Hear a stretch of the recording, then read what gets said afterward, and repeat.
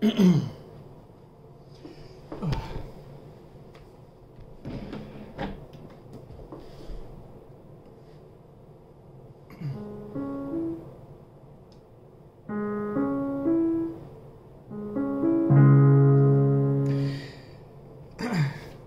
up, Jonah? Hope you're having a great weekend.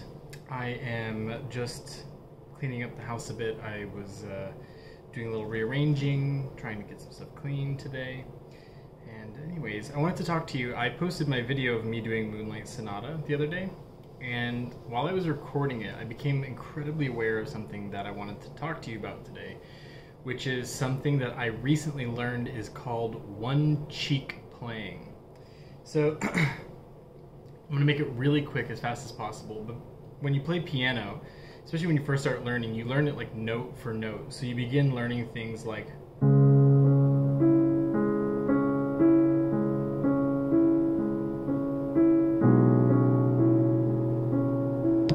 right, so you're basically putting what's called intonation, or the emotion, on every single note, you know, and let's even take away the sustain pedal.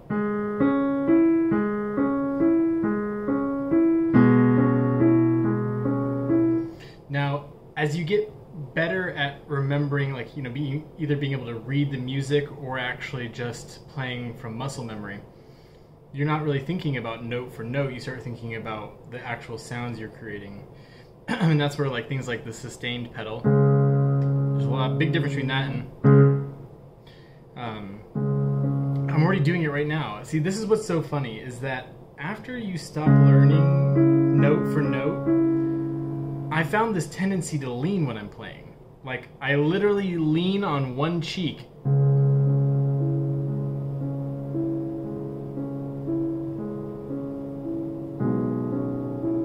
And I don't know when I started doing that.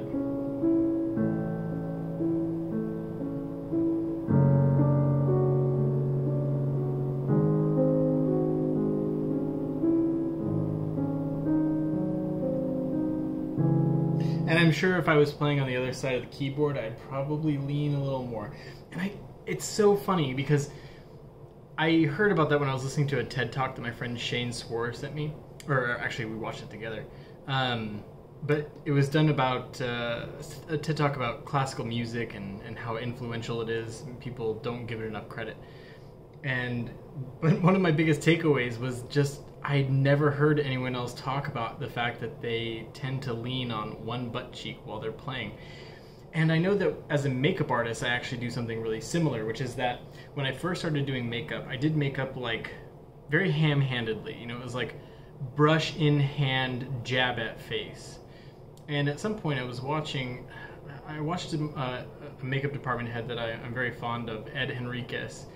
And I was watching his hands, and Ed is a big guy, right? You know, he's very portly, very jolly looking guy. He doesn't look delicate or dainty, but his hands moved so soft and so beautifully.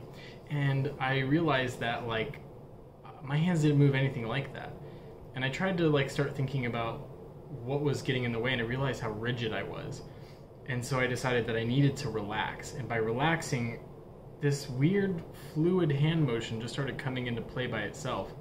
And I always think that's really funny, these sort of like these things that just come out almost organically out of becoming more comfortable and learning something and taking your art to a higher level where it's more about emotion than just technical craft.